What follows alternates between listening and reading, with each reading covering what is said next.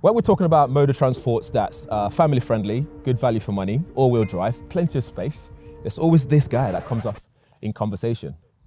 Just kidding, we're talking about this, the 2024 Skonda Enyaq.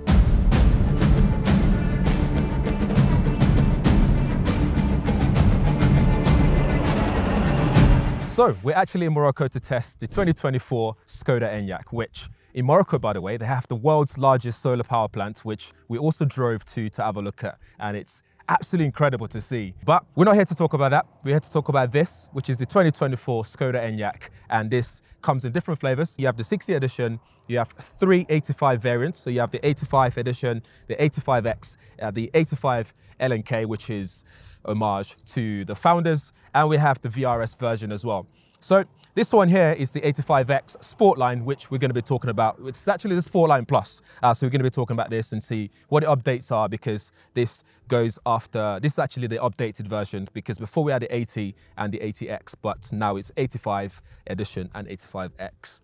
A lot to talk about there. Let's start with the front. In terms of the design, we have the full matrix LED lights, which are also have the variable distribution, which is great for driving at nighttime, not blinding other people on the road and all that kind of stuff. On the front, we have this black grille there, obviously it's electric. You might also be able to spec this up to have the crystal grille there. So if you can afford that, get that. On here, there we have the badge there. I love the chiseled bonnets as well, makes it look sporty. And then below here, we have the side air curtains, which are actually real. So they pass air through there and then helps cool the bay, the engine bay and stuff like that. So it looks really good. I think they've done a great job making this look very sporty, being the Sport Plus version as well, Sportline Plus, and it looks very sporty. I like it. We've been driving this around and it feels that way as well. On the side, we have our Sportline badge, so you know that this is a Sportline edition. And then here we have our 20-inch alloys, set of alloys, which looks fantastic. I love this size because it's in proportion with the SUV design. Looks really good. On the side, we have that leading line that goes all the way to the back, makes it look sharp on the side as well. Not many cars have good side view, but this one has a good side view. If you get the coupe version, it drops a bit lower and it looks probably a bit smarter, I would say, but SUV looks good as well. I'm not gonna complain. And we have a little spoiler on the back here as well. And yeah, it just looks really good. This is around 4.6, 4.7 meters long. And then the wheelbase is around 2.6 meters as well. And then having that long wheelbase there means you get longer, you know, bigger leg room when you sit in the back, and also for the driver as well. We'll have a look at that when we get in the car. Over on the back, let's talk about this as well. They've changed it ever so slightly, because before, those who knows this car, you notice that they used to have the IV on the back. They've taken that out completely, and now we have 85X here. I love this black finishing on the logo as well. I think it suits this blue color, and it just looks very smart on the back. And then we open up the boot. Before we do that, we have window wipers on the back, something that we don't get on many cars anymore. But yeah, let's pop this open. You can see we have a lot in the boot right now, which is a good representation of how practical this is, because this will give you 585 litres of boot space. And if you fold the seats down, you're looking at 1,710 litres of boot space. You can fit a whole person in here. In fact, if Skoda decided to put an extra row in the back, they probably could in this and still have enough space to fit things in it. That's how big this is. It's a big whole space to store. We have 2 hand luggage there. We have a couple of backpacks, and there's still space. So maybe even sit in the back. So there's no issues there at all when it comes to space. Over on the right side, you have your charging port, and this supports DC charging. That's gone up as well. So we're talking 175 kilowatts possibility now. So you can charge this up 10 to 80% in no time at all. Over in the back, there's plenty of space and it's nice and comfortable. I love the sitting position. I could easily sit here for a long period of time. Space for my feet to tuck it in there if I need to. Plenty of space for my knees as well. Plenty of headroom here as well. I'm about 5'10", 5'11". And then in terms of the pockets on the back seat, there's one here for your documents. You can even pop your phone in this tiny little one here, and it's nice and secure in place. In the door cabin, there's plenty of space as well, enough to store a big old bottle in there comfortably well without moving anywhere. So just pop that in there, there you go. And I love this little hold handle here as well, where you can just tuck your elbow in and hold on to it as you're there. You can also use it to open the door kind of thing. It's got some carbon finishing all around the car. So like, for example, there's some here. And then in terms of the material, we have this micro suede material mixed with leather finishing as well. So plenty of premium features here. And then here, instead of having a tunnel in the middle, we have this thing here that can also come off as well, so you can put things in there. And then we have 2 USB-C ports there, climate controls here for the back passengers. And then if we pull this down, we have space for your armrests, so your elbow can sit here comfortably. The good thing about this is there's no cup holder situated here, so your elbow is not gonna sink into that place. So if you want your cup holder, just fold this down. You can place your cups and bottles and whatnot. You can place it in there. And when you're not doing so, tuck it back in and you're good to go. And then there's another gap here. I should probably close this as well a little bit. And then you got space to get it in the back in case you forget anything. So I always like it when they do that, because it's actually a very practical thing, because there's many times I've forgotten things in the back, and that helps. The only thing that's missing for me at the back is the fact that there's no panoramic sunroof in this. Over in the front, we have this sporty seat, which looks fantastic. It's got that micro suede finishing as well, and it's got nice stitching all over it. I love the carbon finishing, the nice and subtle, and blends in very well with the leather sort of finishing everywhere with the stitching on there as well. It looks really good. What's missing here is the heads-up display, which I'll talk about more when we start driving. But we did get that instrument cluster in front of me, which is nice and slim, nice and tidy, and is not distracting, which I quite like. Some people don't like it because it's not big enough, but I think it's perfect with the size that it is. Then we have a 13-inch display here, which you can control many things with, but you still be able to control or activate your climate control with buttons here. So there's a mixture of the touchscreen display, volume control slider here, and then a couple of buttons here for park assist system, and climate control. And then here we have 2 wireless charging areas, and we have 2 USB-C charging ports. And then we have the world's smallest bottle holders. Like, look at the size of this bottle here. That's the size that you can actually only fit here, as you can see. So if you get yourself one of those Costa or Starbucks or whatever you drink, the coffee cups, you might actually struggle to get them in there. So that's a minus there, but still pretty good so far. And then we have another space here to store things. So for example, maybe keys, or quickly drop a phone there if you don't want to charge it. And then gear shifters there, parking brake and stuff. More space here, including a tray if you want to break it down, or you can ditch this and just have a big space there to store a bunch of stuff. You know, if you have kids, you might want to store tissues to wipe their nose and stuff like that. It's all in there for you. And then underneath here, there's another big space here, which you can then store maybe your handbag or whatever. You can put that there as well. So in terms of space, there are some space, door cabins there as well, but cup holder could be bigger. But that's pretty much here what you get. And this armrest can be adjusted as well. So you can sort of adjust it all the way to the top so you can rest your elbow whilst you drive and you become nice and comfortable. But other than that, that's pretty much it. Yeah, actually, there's one more thing in the door. It's an umbrella. Let me show you. So over in the door cabin, we have a Skonda umbrella. Pretty smart. Maybe this should be in the back doors though. Let me know what you think in the comments below. So on the 13-inch display, this supports Apple CarPlay, Android Auto.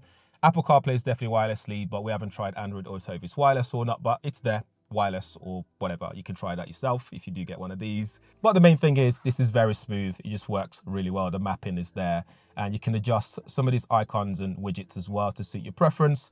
If we go to this button here, this will take us to vehicle settings, and we can look at the assist systems and see what's available. So we have lane keep assist over there, attention monitor, drowsiness monitor, front assist, adaptive cruise control. So a bunch of safety equipment that's available, ready to go for your driving style. So it's entirely up to you how you use that. We go back to vehicle settings. You can see things like background lighting for the inside of the car. You've got parking on here. So you get parking, for example. You can see that we've got the camera over there as well, and sensors and all sorts. And we've got different angles. So got sound settings, so you can adjust things like your treble, bass, etc.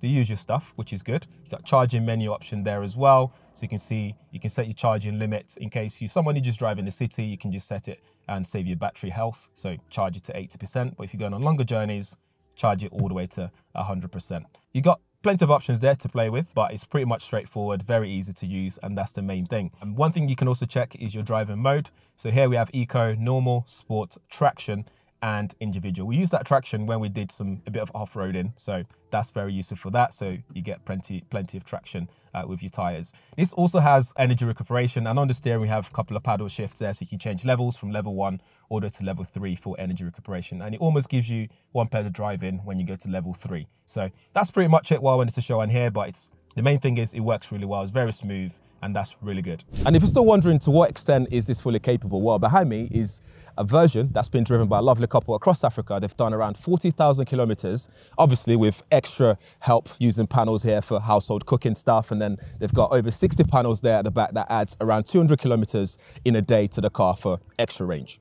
All right, it's time for a drive, and there's no better place to take the Enyaq than actually the roads of Morocco, which this is my first time here. And while we're here, we also have the coupe version in red, and we're driving the SUV in this nice blue color, which looks fantastic across all the terrains here, the colors and the vibe that Morocco has to give.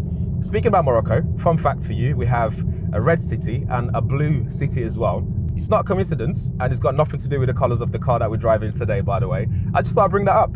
And also, the Sahara Desert is the largest, the biggest desert in the world. I did not know that before I came here. I just knew about the Sahara Desert. I'm Nigerian, so I should technically know this. But anyway, I digress. Let's talk about this car though. This is an exciting car in many ways. Some stats for you. This is a 210 kilowatts power output car. The battery is improved as well, so they've added some preconditioning technology on here to make it more efficient. So when it comes to charging it and stuff like that, it's a lot faster, especially in colder temperatures. So we have a 77 kilowatt hour battery in here. The charging is faster as well in the 85X Sportline Plus that we're driving here. So you're looking at 175 kilowatts charging speed. So this sees the outgoing 80X now, so this replaces that. So this is now the 85X because it's got more range in it. So we're looking at, right now there's 95% battery, and it's saying I can do 462 kilometers, but that's based on my driving style, so it depends on how you drive. But on paper, you're looking at around 539 kilometers, and if you go for the coupe version, you get 10 more. So it stretches just a bit further, so it depends on what your priorities are, whether it's range or you want something just a bit more spacious. But I would say though, the space between them is not massively different. Although the coupe version that we've been in as well was actually quite great in terms of the panoramic sunroof, which looks absolutely amazing. Just gives you a sense of bigger space in the car, which is not bad. 0 to 62, you're looking at 6.6 seconds, which isn't too bad at all. It's got a lot of power, a lot of oomph if you're gonna get off the line, if you're gonna be joining the motorway, for example, and all that stuff. Comfortability is really good as well, although I would say it might be different on the UK roads, but at the same time here though, we've tried all different kind of terrains. We've been driving on nice, smooth Moroccan roads here, it just feels like you're riding on ice in the sense of how smooth it is. It's just nice and smooth. I'm not talking about ice in terms of grippiness or anything like that, just how smooth it is. We've taken it out in the desert to see how well it handles that as well. Fantastic. And if you're still not convinced, there's so much more that this is fully capable of. So it's a fantastic all-round car when it comes to the way that it operates, the character of the car. So handling is great as well, especially in low speeds. Cornering is great when you're doing the corners here, the windy roads here is not bad at all. At low speeds, that's the key word. When you start to increase speed, you have to slow down because you get that weight of the car shift, and you can feel it as well because you feel the lean going around bends and corners and stuff like that. So the body rolls there as well. But I think people that'll be buying this, families that'll be buying this, they're not going to be doing some ridiculous speeds that requires them to worry too much about that. So that's something to bear in mind. But other than that, I think it handles it very well. I wouldn't say this is that nimble. It's agile to a certain extent, especially for the weight of the car. But I wouldn't say it's as nimble in terms of chucking around corners and stuff like that, because the weight of the car comes into play. Where this car really shines is the practicality of it, in terms of it's got loads of space in the car, especially even at the back. We were talking about the size of the bottle you can put in the door cabin. You can put a big bottle in there and it holds it very well. You got lots of tech in here as well, big display in front of me. I actually quite like this smaller instrument cluster because it means I can keep my eyes on the road at all times. I'm not distracted by a big display in front of me. There's no head-up display in this one. I'm not sure if you can spec it, but there's no head-up display in this one. But the main center display, center console, the infotainment display is really big, supports Apple CarPlay. Visibility is great all around the car as well. So if I have loads of people in the car, I can still easily see all around me. The pillars aren't blocking my vision in any way at all. So visibility is great. Comfortability is good as well. I think it's nice and comfortable going over speed bumps here. Like I said, driving over different terrains, it's pretty comfortable. I can drive this for 4 hours plus, which we've been doing on this trip, and not feel fatigue driving the car. There's no seat massage though or anything like that, which is a bit of a shame, but that will probably push the cost a bit up there if they were to add that onto the seat. You can control it electronically, so you can adjust it so you're nice and comfortable. The steering feels good as well.